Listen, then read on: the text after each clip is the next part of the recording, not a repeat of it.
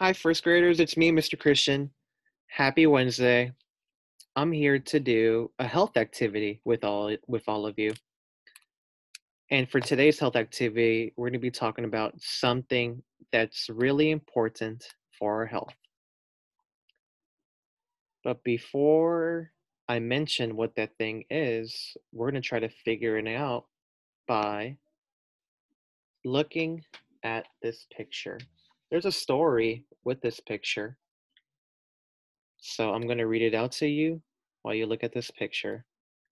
Now, the title of the story is What Am I Doing?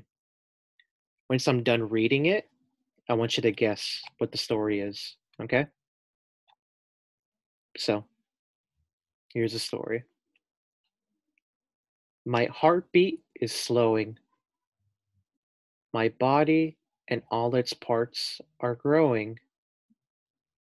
My brain is very quiet. My body is very still. All its parts are resting. My eyes are closed. Sometimes I dream. What am I doing? What do you think, first graders? What do you think this story is about? And what do you think we're going to be talking about today in our health activity? If you guessed that we're going to be talking about sleep, then you got the guess right. So the story is about a sleeping body. And it's talking about how a body gets plenty of sleep each night. So I want you to think to yourself right now, when you woke up this morning, how did you feel? Did you feel happy? Did you feel tired? Did you feel sad? Did you feel angry? Now, these feelings are normal, and every day we wake up with either the same or a different feeling. But we have to make sure that we are getting enough sleep because getting enough sleep affects how we feel the next day and how our mood is going to be the next day. So let's move on to our next picture here. I want you to look at it and try to think to yourself and guess, what are you seeing right now? What is this picture telling you? What does it look like?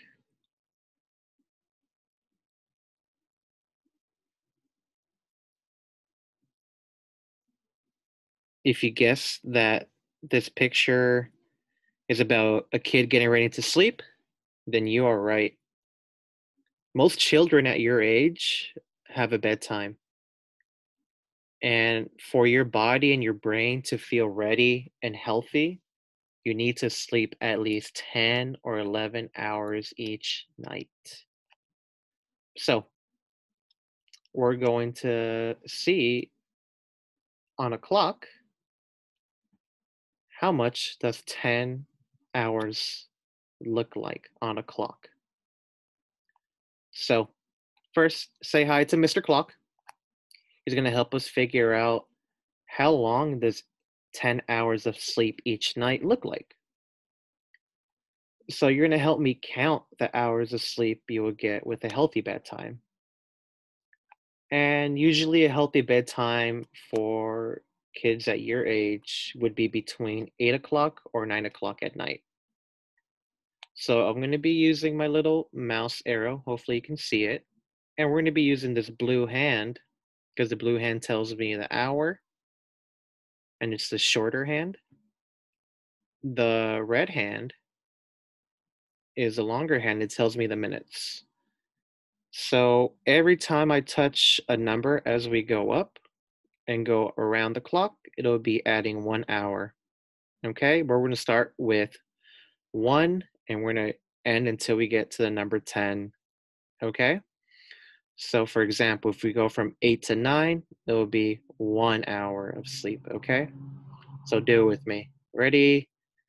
1 hour of sleep, 2 hours of sleep, 3 hours of sleep, 4 hours of sleep, 5 hours of sleep, 6 hours of sleep, 7 hours of sleep, 8 hours of sleep, 9 hours of sleep, and 10 hours of sleep. So we ended here at the six.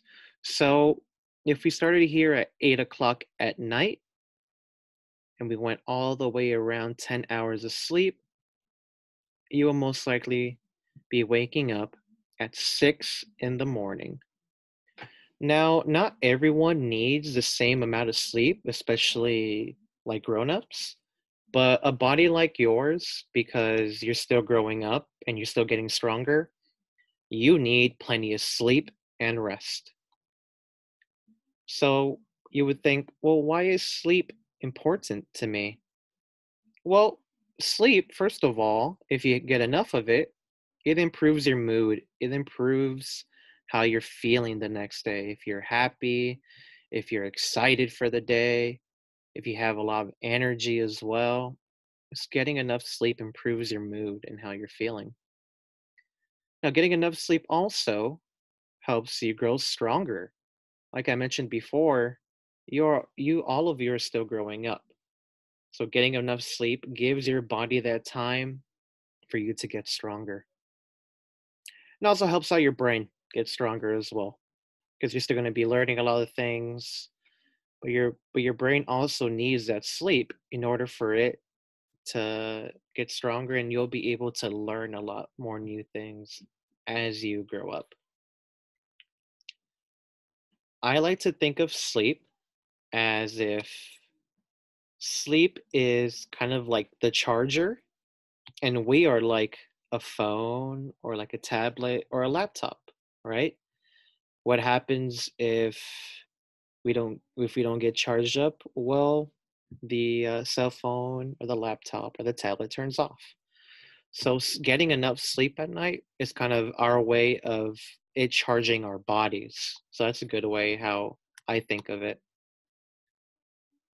And it's not only just us as humans, as people that get sleep, animals also get sleep as well. So here we have a picture, of course, of a kitty and a puppy. If you have any of these pets at home, you can also see that, yeah, they do get sleep. And they need that sleep as well for them to also have enough energy to wake up the next day to do fun stuff, right? And a lot of different animals get sleep. Like they can be as little as like some insects, or they can be big as whales, like whales in the ocean. They also get time to sleep too.